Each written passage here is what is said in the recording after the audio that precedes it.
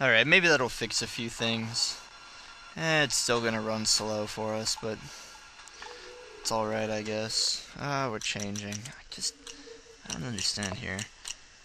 Is it? No, it's not controls. Wouldn't it just be video? Guess we could turn the resolution down a little bit.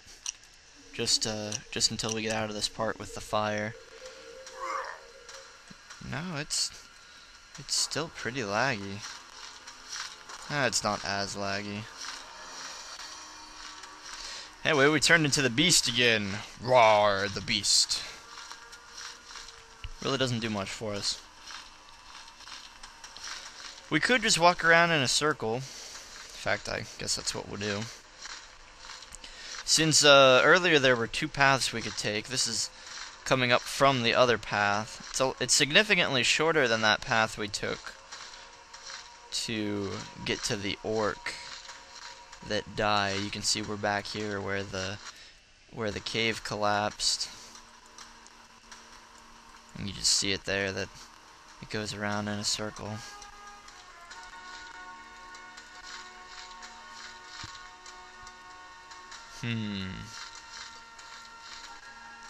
These pools can be lit on fire with the spark spell.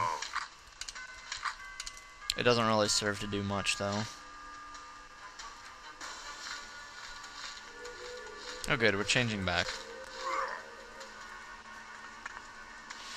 So, we see these like pits of fire. Pits of lava. Let's go down and poke it with a stick.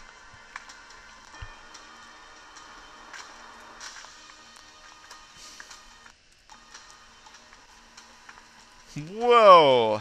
And the really big cockroach. This thing is actually kind of dangerous. Oh, there's two of them. Taste the halberd of justice! Oh man, they just aren't dying. You'd see a good strategy is to take a step backwards every time you swing. It's kind of cheap, but it usually prevents the enemy from attacking you. Because otherwise you just sit there and take damage. Oh man, we are really getting pounded here. You need to run away and cure a little bit. I see we lost the sound again. There we go, it came back. Man, these guys are putting up quite a fight. Come on, you cockroaches.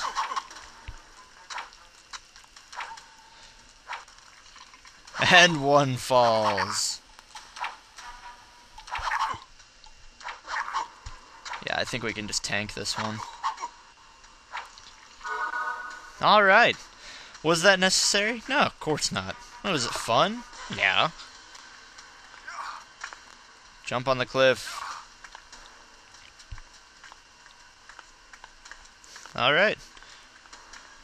After killing the giant cockroaches and escaping the fire, I think we can set the resolution back to high.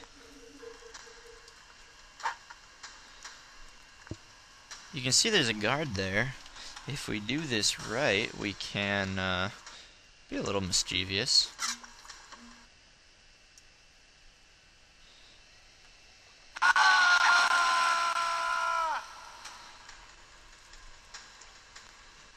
I have mixed feelings about that. That feels a little low, even for me. What the heck? It gains us some magic experience points.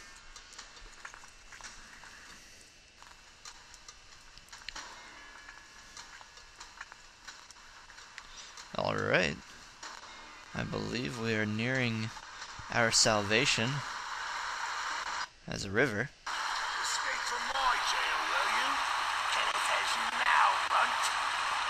You, Lieutenant? Why do you take this all so personally? He's not a court-martial hanging over the island personal. Sorry, but surely you understand my position.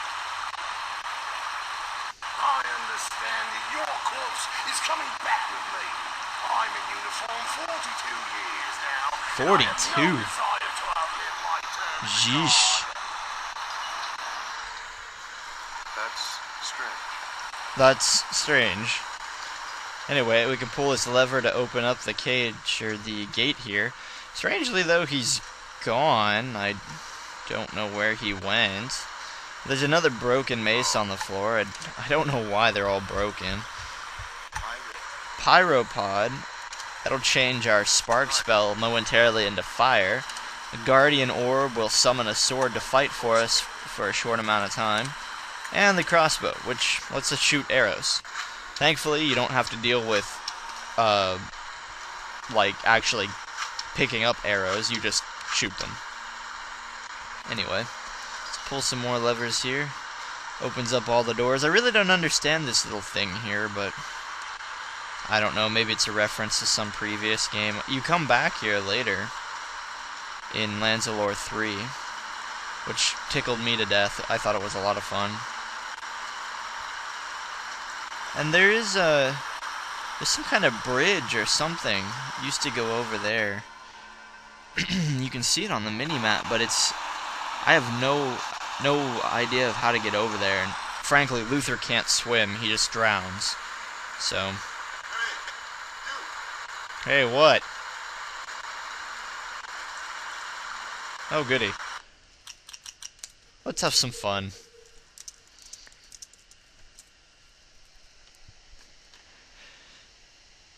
Typical to Lanzalore, a lot of things are interactable, including the chains on the bridge. Have fun drowning?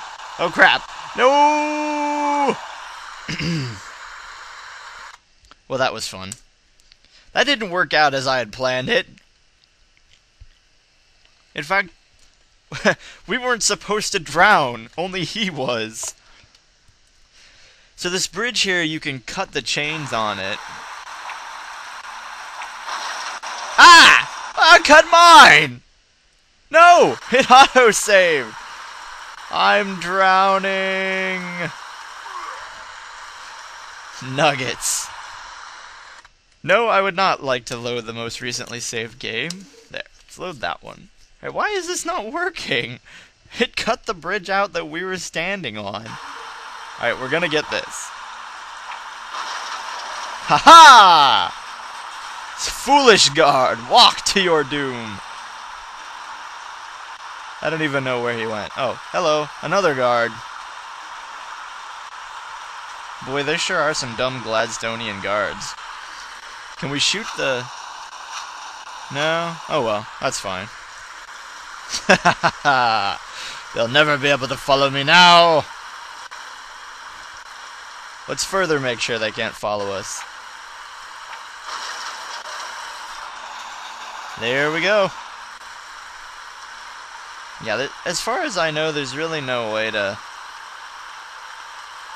There's no way to get down here without dying. I don't know.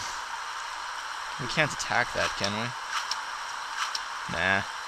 Oh well. Yep, never quite figured that one out. Oh well, let's move on. By the way, I would like to give a quick, and I'm sorry I keep interrupting, but I would like to give a quick overview on the big red guy that we saw in the beginning of the game. His name is the Draracle, and in this world, there are gods. I would assume goddesses, but I've never seen one. Because, like I said, I jumped into this game. This is the only one in the series that I've really played besides 3. And the gods are slowly dying off or leaving or something like that. So he's one of the only ones left, and he's known as the Draracle. It's a mix between dragon and oracle. And basically he can see the future, but, you know, typical to the gods, you know, they're not supposed to intervene, you know, tell mortals too much about their fate and silly stuff like that.